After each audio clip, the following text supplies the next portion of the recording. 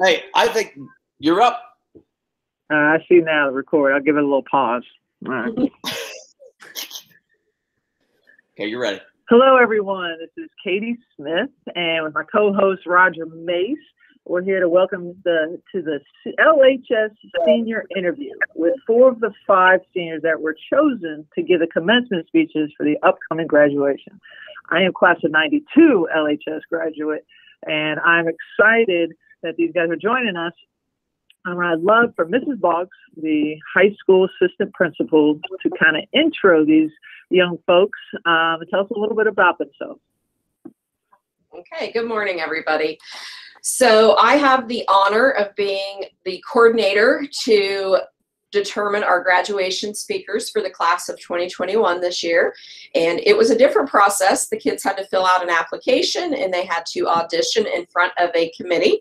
And it was a very tough candidate pool. We had 21 total kids that tried out, and our top 5 will be giving speeches at our ceremony on Friday, May 28th. So we're super excited. The 4 of the 5 that are joining us this morning are Christian Swart, Maddie Whitman, Emma Schloop, and Katie McAbee. Wow, this is an amazing group, and I'm just so excited because this is a combination. This is a big deal. This is one of those steps that you look forward to and you're moving on. So let's just start off a little bit by each of you guys kind of telling us a little bit about yourselves and what your plans are now after high school, because it's becoming a reality, like really, really quick. So how about, Katie, you start us off, and then we'd love to hear from everybody. Awesome. So hi, I'm Katie McAbee. I'm currently a CCP student at Ohio University Lancaster. I chose to forego my senior year at the high school and start my college career early. But during high school, I have been a member of the Thespian Society for 4 years. I did choir for 3 years. And outside of school, I've done dance lesson for 9 years. And I have also done community theater productions. And next year, I will be going to Ohio University, Athens, the main campus. And I will be majoring in theater. Love it. Hi, I'm Maddie Whitman. During high school, I've participated in band, choir, theater, all the arts except art because I can't draw. But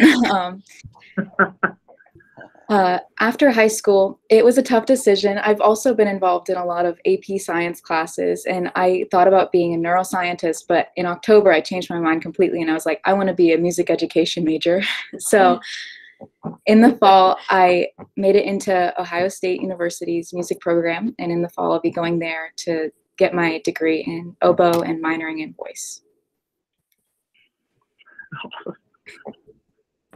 Hey, Emma. Hi,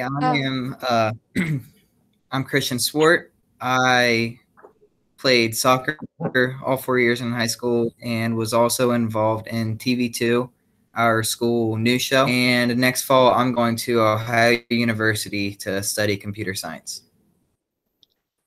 Hi, I'm Emma Schloop. What haven't I done in high school? I've done band all 4 years. I have, last year I started FFA, my journey a little late. I've done 4-H outside of school. I'm a Ohio Miss Agriculture USA Queen. I do Farm Bureau, Grange, all that kind of stuff, which all led me to my path of agri-science education. And I'll be attending the Ohio State University Agricultural Technical Institute for 2 years to get my agri-science education. And then I'll transfer over to main campus in Columbus to finish up my degree. Wow. Good stuff. Yes. One thing that I know that you've learned a lot about yourself, especially from last year, but over the past year, what have you learned about yourself that you would like to share with us today? Katie? Sure. Do you want us to just go in the same order for each question? Yes, that's perfect. Let's just go in the same order. Okay, so I learned over the past year that I was worth fighting for, because I used to be really shy and I wouldn't say anything to anybody. You could like yell at my face and I'd just take it. I'd be like, okay. But I've really had to learn that life is super short and you have to go after things. And actually, for this graduation audition, because you have to audition instead of being picked, I got an email that I didn't meet the audition requirements, which I thought was super weird. So I kind of talked with Mrs. Boggs and we figured it out and I was actually able to audition. And if I wouldn't have grown to know that I was worth fighting for, I wouldn't be here right now. So that's pretty cool. It's real cool. I say in the last year, I've learned a lot about myself. Like when during quarantine, I was really just doing things that made me happy. And I think that helped me decide to finally go into music after all. Like science makes me happy, but so does music. And it's something I've been doing all my life. So making that final decision, I was like, if I'm going to do this my whole life, I might as well be happy and like want to wake up every morning and do it. So I might as well go for it. So, yeah. Wow. Yeah, I'd say for me, it's kind of similar to what Katie said, and kind of coming out of my shell this past year and kind of realizing that, to take advantage of the opportunities we have and not let them pass by, because, you don't know how many you'll have and don't know what could, things change and things can get taken away. So when you have opportunities, make the most of them. I definitely learned this year that I'm capable of a lot more and I'm more confident in stuff than what I thought I was. So like sophomore year of high school, my anxiety got really bad and I would never dream of being in front of a group of people talking, let alone my own senior class. And I always said I would choose a career where I wouldn't have to talk to people all the time, but I definitely learned that I'm a lot more capable of things than I thought. And like the scholarships I earned, I never dreamed I would earn those. I was like, maybe I'll get one or two, but I'm sitting at almost $20,000 worth of scholarships right now. And I basically have my first year paid off. Wow. That's amazing. Good. Can I say, you've already inspired me. I'm just telling you guys have really have. Well, those lessons are lessons that will go forever. Those are some of the most important things of valuing yourselves first and foremost, and not taking for granted any day. And this, you guys probably learned a bunch through, and we all have over the last year and a half. So, yeah, from Katie standing up for yourself to everything else. That's unbelievable.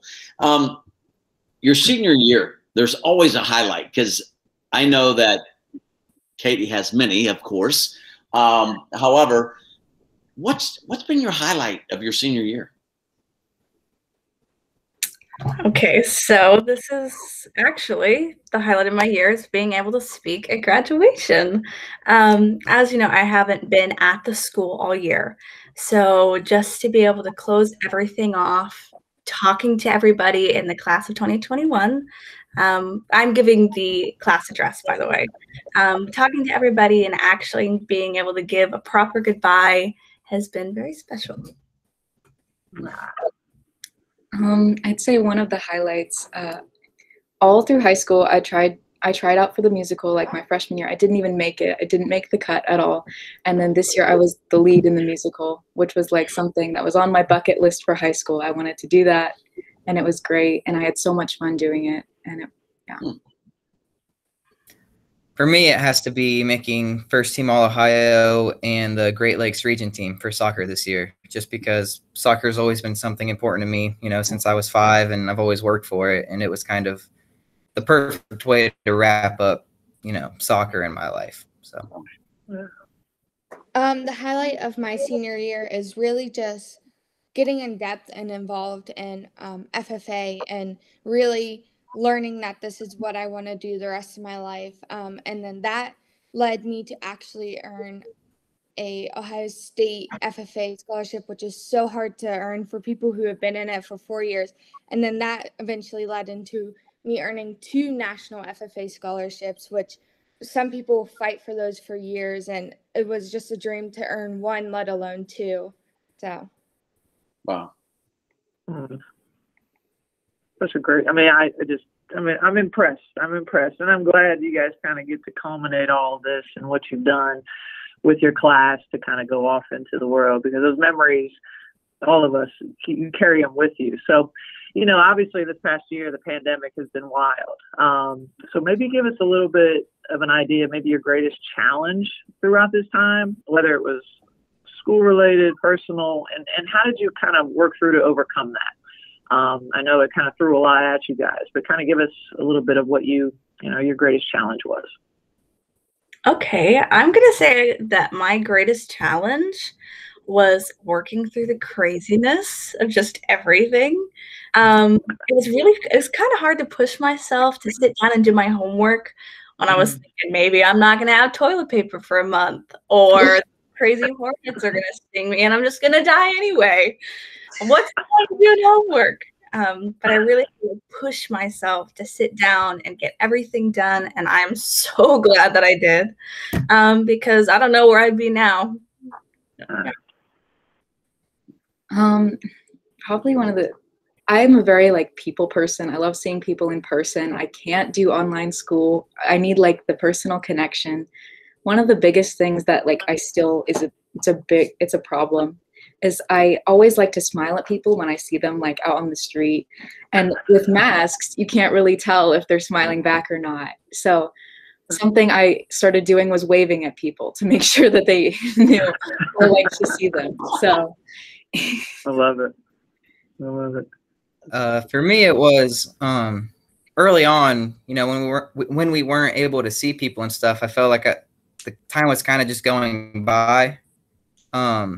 So this senior year, I've kind of made it a point to kind of take advantage of the time and not just, say, oh, we're in a pandemic and let the time go past. So mine was finding the courage and the strength to bounce back after being told time and time again something's been canceled, or something you can't do this year, or you can't do this your senior year, even though you've been looking forward to it, even though we've been able to do a lot of things that we thought we wouldn't. But being able to bounce back from those, knowing that most likely the next thing will come, and that might get taken away, but just pushing along until you hear that answer, and then being able to bounce back from that and being ready for the next thing, just having to bounce back all the time.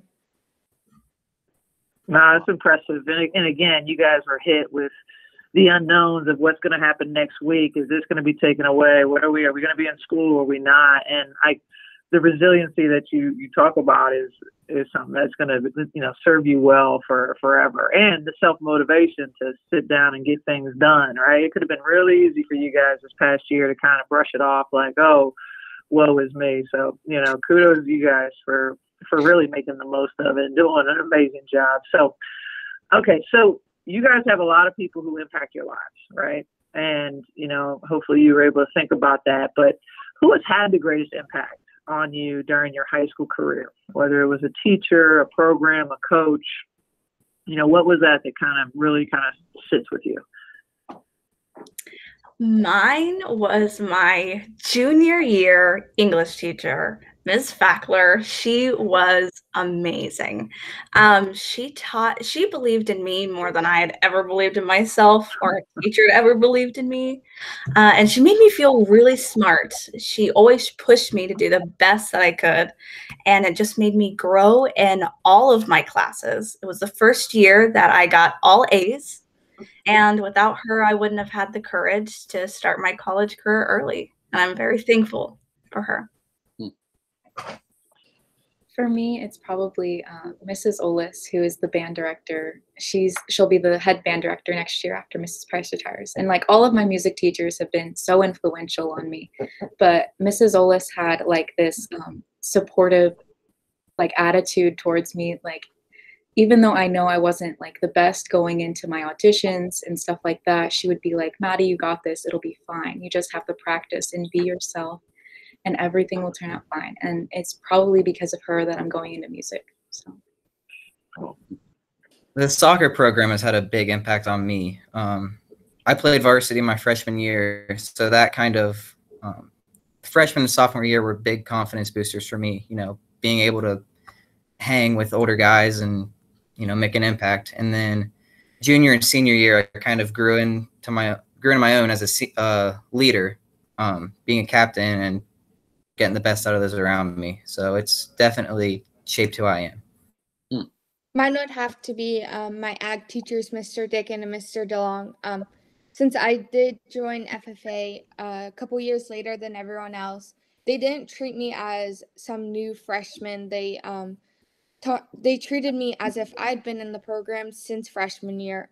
They pushed me farther than any other person I have met in the school has. They told me when I felt like I couldn't do it, they told me that I could. They got me to state 1 year with my job interview skills, and they've just pushed me to get more and more involved just so that I can really get the whole FFA experience in 2 years when others have 4 years. No, you know, I know Katie and I have been using this over and over about being impressive, but wow, so far you guys are doing great. I know coming from this senior class, when this question's being asked right now, what advice would you give to your underclassmen? Because what you have been through your junior year, your senior year, and what you have learned, your advice now would be so much different from last year and the year prior. So what advice would you give to the underclassmen about these past 2 years? And just share, what would it be and why? My biggest advice from the past year would be, don't be afraid to do anything. Don't be afraid to try out for sports, audition for musicals, or to speak at your graduation. Even no matter who you're up against, all of the people here today are honors students, and they're graduating with their honors diplomas, and they have the highest GPAs. And I'm not one of those. I do have a 3.6, which is kind of low, but don't let a single thing in your life pass you by, because you'll never know what could have happened and what would have happened. It's always harder to deal with that than failure. Wow. I'd say the biggest thing is don't waste time. Like my freshman and sophomore year, there was so much drama with like my friend group and people like dating people's exes, all that. I'm like, it doesn't matter. Just be friends with everyone. Don't waste time being angry at someone that you won't even remember it like 3 years down the road. So just spend as much time as you can with the group that you're with, because I know especially this year, like every senior activity, our senior class has just really come together and had fun together. And that's really what you're going to remember after high school. Yeah, kind of along the same lines, just take advantage of the time you have, because, this is a special time in your life, and you're going to experience a lot of new things and meet a lot of new people that'll have an impact on you. And especially at Logan High School, there are a lot of people that want you to succeed and will help you along the way. So, realize what you have and take advantage. Mine is, it's never too late to turn your academic career around. I know freshman year I was hitting wall after wall after wall, and I was not having just wanting to do my work. I didn't want to do it. It's never too late to turn that around. I was probably heading down a path that would not have led me to here today. I would not be graduating with honors and stuff if I didn't until I needed to shape back up, because I needed to do this for me to prove that I could come back from this kind of stuff. So just know it's never too late to get your grades back up, or to just get back to doing all the academic stuff that you want to do. Well, Katie Maccabee, you're going to start us off with this one, and we'll see adjectives that you've learned from your junior English teacher. If you had to describe your senior year in one word, what would it be? Growth. Okay. I've done a lot of my growing up this past year, a lot. As I've said, I've learned to fight for myself, to speak up towards people. I used to be really anxious about talking to someone at like McDonald's to order. I was I was a little chicken for everything. And now I've, learned that life is just what you make of it, and you have to reach out and grab it. I've grown in my confidence. I've grown in my friendships. I've just grown in every aspect of my life this past year. I'd probably describe it as unified. Compared to my past years, like, not to quote High School Musical, but the senior class was really all in this together. But basically, it was comforting to know that like everyone was going through the same thing. We were all scared of what was going to happen to our senior year, and we all made it through it together. So I would say inspiring. This year has been kind of unrelenting with, uncertainty and, a lot of disappointment. But to see the way that the people around me and even I myself have responded and, not just kind of written the year off, but really made it into something special and made the most of it has been really inspiring for me. I would have to use quick. Everyone told me as I was getting through high school, I would be like, I just can't wait to graduate. I can't wait to get out of here. And everyone was like, your senior year will fly by. You won't even see it. And this year, like at moments, it felt like it was never ending. And then at moments, it's like, where did the whole month of May go? I graduate on Friday. Where did that go? What's happening? What is going on? And just honestly, if I could go back to beginning of senior year, I would probably tell myself, slow down. Like, it was a good thing that I turned in my college application and I was accepted real quick, and I have everything set up for next year. I have down payments paid for, but I would definitely tell myself, just slow down a little bit and stop living in the future. You need to be in this moment because it's going to be going by quick. And I definitely learned that being this is my last week of school, and it's like a blink and it's all gone. Wow. That's unbelievable. You got good work on the words. You did learn something these 4 years. All right, let's kind of wrap this up with who maybe you want to thank. Obviously, all the things that you guys have done, all the things I've done, Roger, like, it isn't just us, right? There's so many people that have a hand in what you do, from the very small things in the background to the big things. So give us, take this opportunity to thank somebody for their support or their guidance over the last 13 years, in school or home, parents. I mean, whatever it is, like, who would you like to just thank right now? Because sometimes we kind of forget. But I just want to hear kind of who you guys want to give gratitude to, for this moment and this time. I want to thank my parents. Because for 13 years, they've made sure that I've done my homework every night and that I was always pushing myself to be the best I could be. And whenever I would make maybe poor decisions, like waiting till the night before to study or to memorize my lines for theater class, they would always put me first by staying up with me all night and like helping me, not all night, till like about 12ish. I had to get some sleep. So they would stay up with me no matter how tired they would be at work, and they've driven me to all the crazy things that I've had to do for the past 13 years. And I would not be the person who I am today without them. Wow. I have like a pretty similar story to Katie. My parents have always been there for me. They've been so influential in like driving me to all of my activities, and just fantastic. And my high school teachers have been so helpful. Like, if I ever fell behind on an assignment, I would email them and immediately they would be like, it's okay, I got you, don't worry about it. And yeah, basically everyone like in the past 4 years has helped me so much and grow into who I am now. Yeah, there's a lot of people I could thank, but with me too, it'd have to be my parents. They've always offered support when that's appropriate. Also stepped in when they've needed to and said, "Hey, what you're doing is not going to work." So